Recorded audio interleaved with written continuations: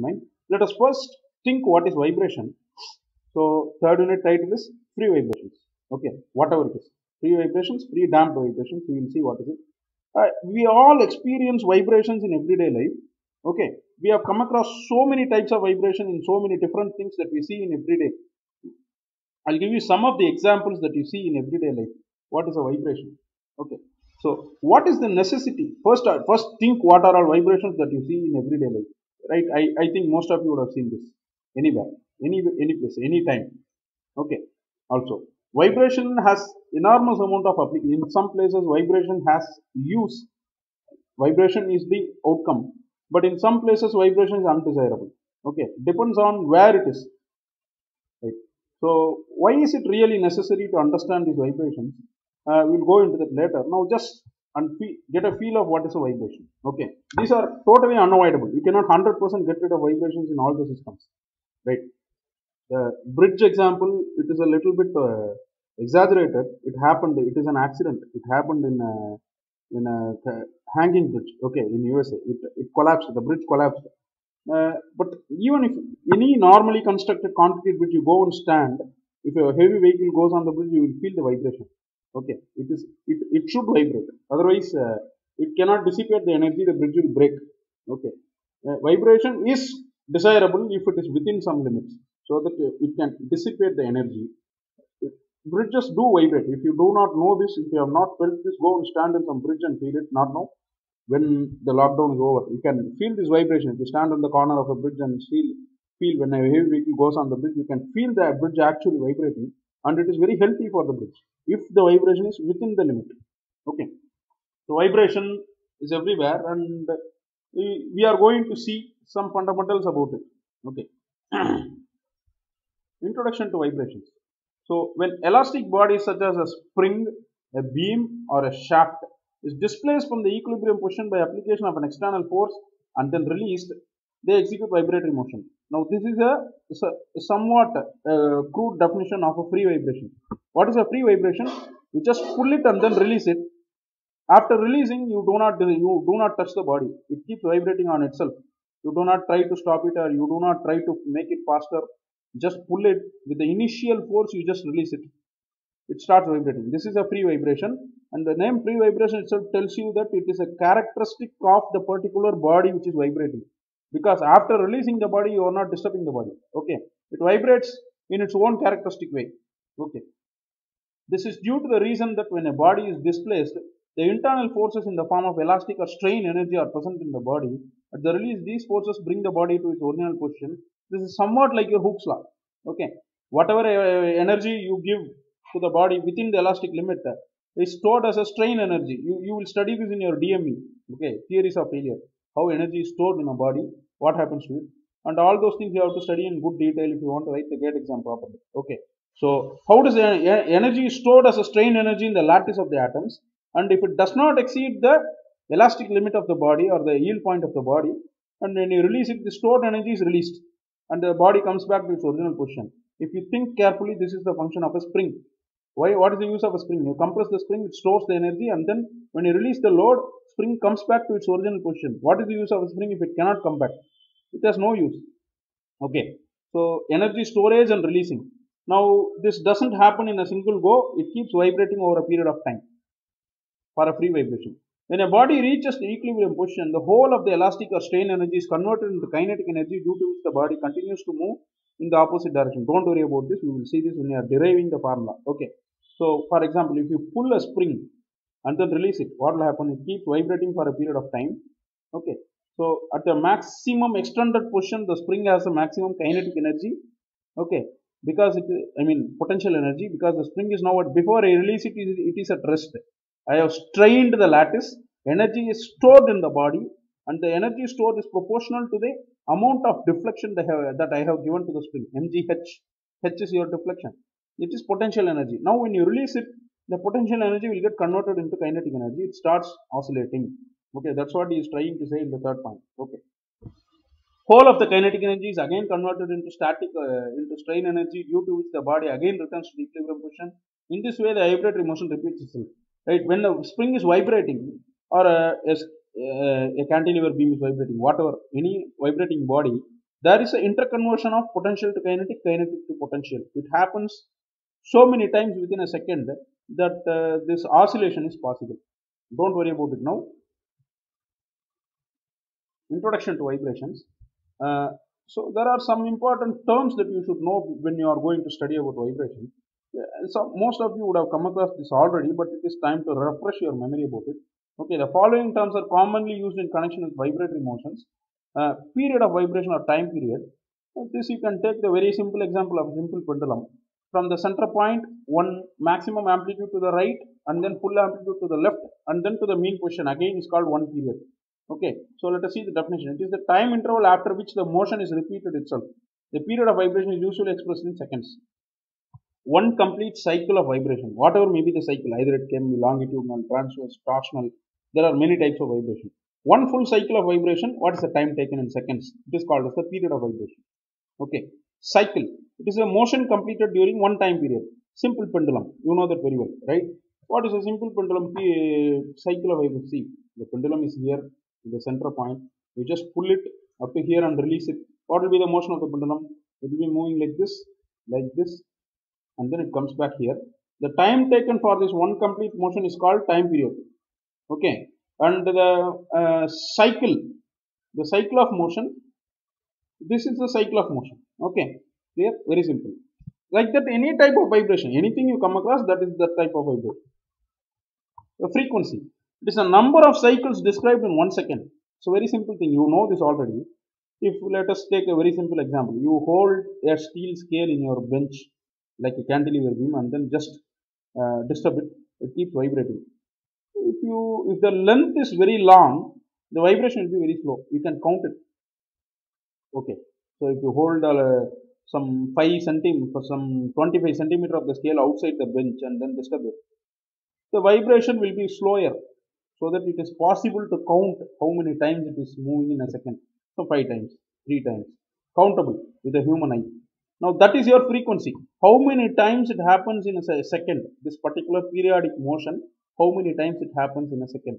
For very slow vibrations like a simple pendulum, it will take some 3.5 seconds for one complete vibration. Then what is frequency? Frequency is given by 1 by time.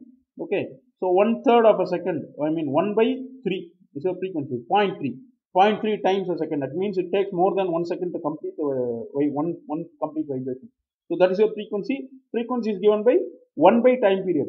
It's a general formula for anything, not only this pendulum or whatever, any type of vibration. The general formula, frequency equal to 1 by time period of the vibration. Okay. So these are some fundamental things you have to remember. So what are the fundamentals? Period of vibration, cycle. Cycle is the characteristic motion, pattern of motion. Frequency. Frequency and time period are interrelated, reciprocal of each other. Okay. So next is the types of vibratory motion. The following are the types of vibratory motion important from your subject point of view. Apart from this, there are some other types that you can come across in the real life, but for now we are going to constrain our studies only up to this. Free or natural vibration. Let us understand what is a natural vibration.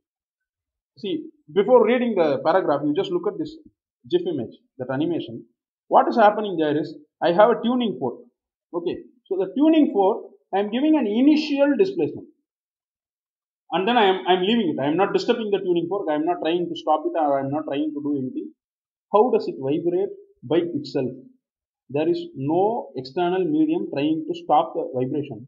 Okay, so that is your free vibration. Now come back to this paragraph, you read it, free or natural vibration. When no external force acts on the body, after giving it an initial displacement should come from outside only. Okay, the spring will not extend by itself magically. Okay, you have to give an initial displacement, and after giving that initial displacement, no external force acts on the body. Then the body is said to be under free natural vibration. Clear? So that is your free vibration. The frequency of the free vibration is called the natural frequency. Okay, I think you have come across this somewhere. Natural frequency. Okay, so if let us consider this tuning fork, right? So now I am going to see the tuning fork is oscillating by, let us say the tuning fork oscillates 5 times a second or 10 times a second. If it is thicker, it will oscillate even 500 times a second.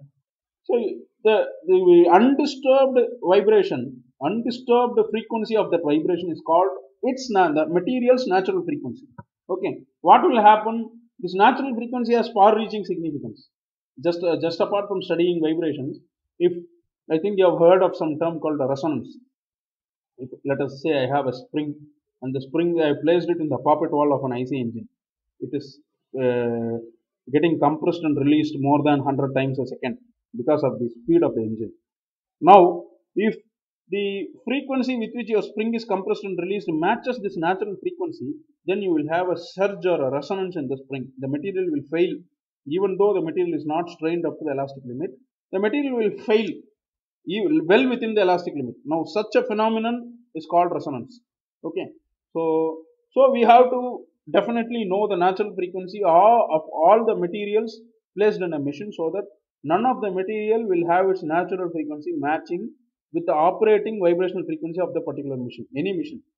So, natural frequency of a given material is very important, because it is going to completely affect the performance of your machine.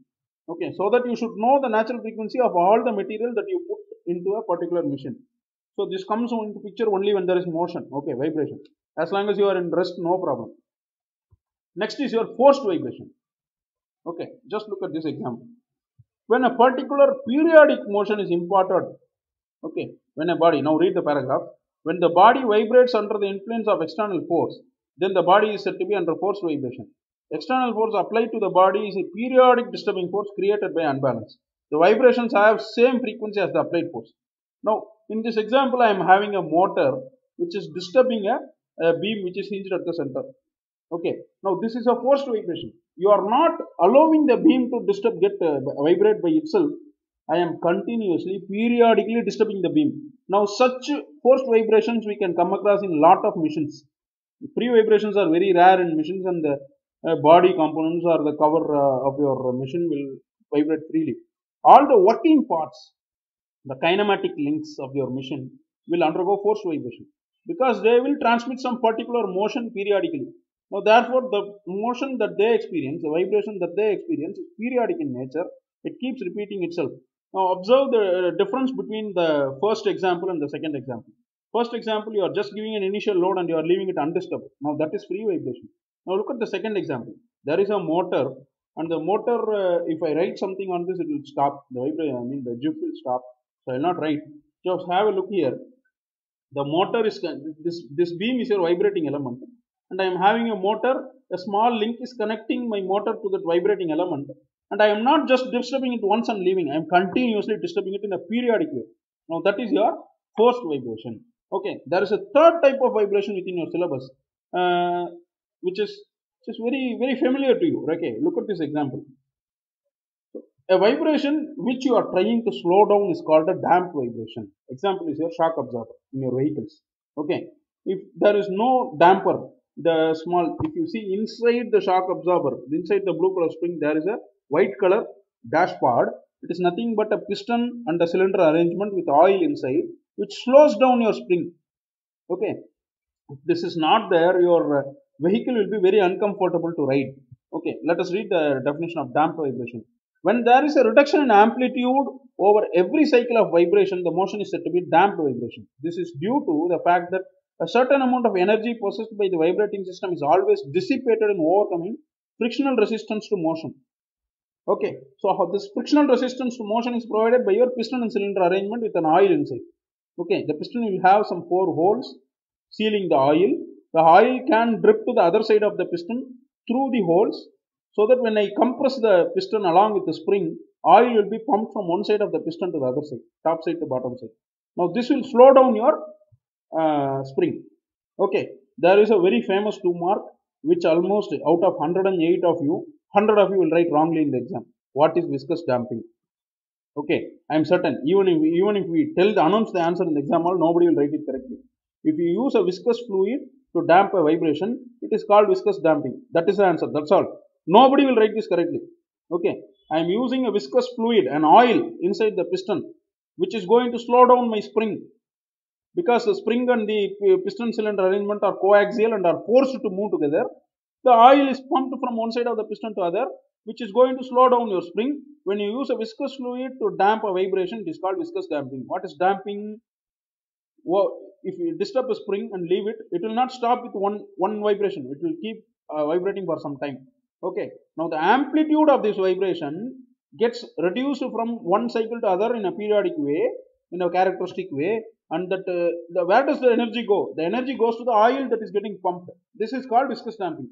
Okay. So three types of vibration: free or natural vibration. And here in this natural case, you have to remember the natural frequency of a particular material. Each material has its own characteristic natural frequency. If your machine operating frequency, vibration frequency, and the natural frequency of a particular material in the machine matches, then your machine will fail. Okay. Forced vibration, periodically disturbance created by a motor or an engine or whatever on the kinematic links of the machine, which is going to move in a particular periodic way throughout the operating cycle of the machine. Okay. Third one is your damped vibration. So these three are the things your third and fourth unit put together. You are going to study about free vibration and free damped vibration in third unit. You are going to study forced vibration and forced damped vibration in your fourth unit. That's all. So your entire syllabus is put together in this one slide. Okay. Now, types of free vibration. The third unit is about free vibration only. I am not concerned about forced vibration in the third unit. Okay. So what are all the types of subdivisions in the free vibration? Okay. So following are the three types of free vibrations are important from your syllabus point of view. Okay. What is that? Consider a weightless constraint. So one important assumption we make in all these mathematical calculations is that your beam or a shaft or a spring which you are considering has no mass. That is an assumption. The mass of the inertial effects of the spring or the shaft or the beam which is vibrating is neglected. Its mass and inertial effects are neglected, and only the force or the weight which is causing the disturbance, that particular magnitude of mass is considered for calculation. So that is the first assumption. Okay. Consider a weightless spring or a shaft whose one end is fixed to the one end is fixed and the other end is carrying a heavy disc like a cantilever. Okay. As shown below. The system may execute one of the following three motions. Okay. What is the first motion? Longitudinal vibration. I will give you a picture which tells you very clearly what is a longitudinal vibration. Okay. So this is a longitudinal vibration. Let us read the definition and understand what is a longitudinal vibration. When the particles of the shaft or a disc move parallel to the axis of the shaft as shown in the adjacent figure, then the vibrations are known as longitudinal vibrations. Okay. So normally in a cantilever deflection in strength of materials what you study, that is your transverse deflection. But longitudinal is not like that. So to easily understand this, I have put the cantilever upside down. Normally how do you do a cantilever? From left to right. But here it is done from up to down. So that you understand what is longitudinal vibration of a cantilever. It is the conventional deflection of a cantilever is transverse. Okay. When the deflection occurs parallel to your axis, then that sort of a deflection is called a longitudinal deflection. The length is increased or decreased. Okay. So when the particles of the shaft or a disc move parallel to the axis of the shaft as shown in adjacent figure, then the vibrations are known as longitudinal. In this case, the shaft is elongated and shortened alternatively, and thus the tensile and compressive stresses are induced alternatively. Now this is an exaggerated image. This much of deflection will not occur in a vibration. Okay, it occurs very minutely, 1 micron or 2 micron. But for you to understand, it is shown in an exaggerated way. Clear? Okay. Next, first is your types of free vibration. First type is your longitudinal vibration. Okay. Next type, transverse vibration. So when the particles of a shaft or a disc move approximately perpendicular to the axis of the shaft, then the vibrations are known as transverse vibration. Example, same normal cantilever deflection. This is put in the up to down fashion. You can put it in left to right fashion, conventional way. What is a cantilever deflection which has a weight at the end of the shaft? How it will deflect? It will deflect downwards or upwards. If you put the force from down to up, if you put a force on the tip of the cantilever, it will deflect upwards. Same thing I have drawn upside down. This is a transverse vibration. Okay. Next is your torsional vibration. Okay. So you are twisting the shaft. Okay. It is not visible in the front view. So I have given you a bottom view. So the shaft is twisted alternatively. Such a type of vibration is called a torsional vibration. Clear? So there are three types of free natural vibrations, free vibrations. Just you give a load and then leave it, it keeps acting like this over a period of time and then it comes to a stop. Such type of vibration where I do not disturb the beam after I give the initial force and leave it freely.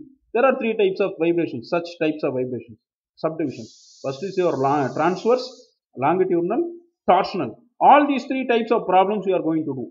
That's why I am telling you very slowly. Okay. Longitudinal, transverse, torsional. So make it very clear. What is longitudinal? Let us refresh. So this is your longitudinal vibration. So this is your transverse vibration and torsion. You know very well what is torsion. Now such a torsional vibration is called torsional vibration. If you just twist it and leave it, it will keep oscillating over a period of time. That is your torsional vibration. Okay, we have such an experiment in our dynamics lab that we will see when we open the college. We will see that. Okay. Basic features of a vibrating system. This is some theory part, this story. What are all the things you need for a particular system to vibrate? Just a theoretical concept. For doing a mathematical analysis of vibrating system, it is necessary to have an idealized model of the same which is appropriately represents the system. Basic elements. What are all the things you need for a system to vibrate? A system must possess inertial element, a restoring element, or it may or may not have a damping element. What are all these three things? So let us take this diagram as an example. Okay, so inertial element. These are represented by the lumped masses for a rectilinear motion and the lumped moment of inertia for angular motion. So in this given example, there are three examples given in this figure. Okay, so this is your inertial element, the mass at the end of the system. Okay, so this is your inertial element. Clear? Next is your restoring element. First is your inertial element. Next is your restoring element is your spring. The spring only brings it back. So this gives the initial disturbance required. This is what is creating the vibration. If there is no spring, then there will be no vibration because there will be no backward pull to equilibrium. So that is your restoring element. Third one is your damping element. Damping element is a shock absorber. If you do not, the system may have a damping element or may not have a damping element. If it has, then it will be most probably in the form of a dashpot. Okay, so you can put a tuning fork. I think you have used a tuning fork in your 12th standard physics lab. A tuning fork, you let it vibrate in the air. It has some particular frequency. The same thing, you put it into water. Water will damp your tuning fork vibration. You can put it into a thicker oil. It will further slow down. It will come to rest very fast. Okay, so such elements are called damping elements. Normal example. Very simple example of a damping element, your shock absorber, your bike. If you go and look at the back wheel of your bike, there will be two springs on each side of the bike, and inside you will have a piston and a cylinder arrangement. That is your damping element. Okay, so these three are very important things. What are all the three things? Inertial element, restoring element, damping element. Inertial element is your mass. Okay, so which is disturbing. In case of a bike, you are going to sit on the bike. That is your disturbance. Restoring element, your spring, which is going to bring back to equilibrium. Okay, so third element, it may be present in, it may not be present in all the systems. Okay, but it will be present in most of the systems. Damping element, shock absorber. Okay, so degrees of freedom, this is just a definition you see. How many independent coordinates are required to completely define the position? You just look at the example, you will understand. So here if I tell theta, you will clearly know where is the pendulum. Just theta. If I tell the theta, you know where is the pendulum. Apart from considering that the length of the string is fixed, the mass of the pendulum is fixed for a given pendulum. If I just tell theta, you will know where the pendulum is. So that is a single degree of freedom vibrating system. If I tell what is the deflection length of the spring, you can tell where is the entire system located. So it's a single degree of freedom vibration. Okay. So there is another 2 degree of freedom vibration where you will require two coordinates for completely defined. This is a compound pendulum or a double pendulum. Okay. So you need two values of theta to completely define this. Okay. Another example is two spring mass system. You need to specify at least two displacements, two deflections to completely define this. So degrees of freedom, just now read the first sentence. Number of independent coordinates required to describe a vibratory system is known as degree of freedom. Very simple. Okay. So we are going to deal most probably 99% of all your problems are single degree of freedom problems. Okay.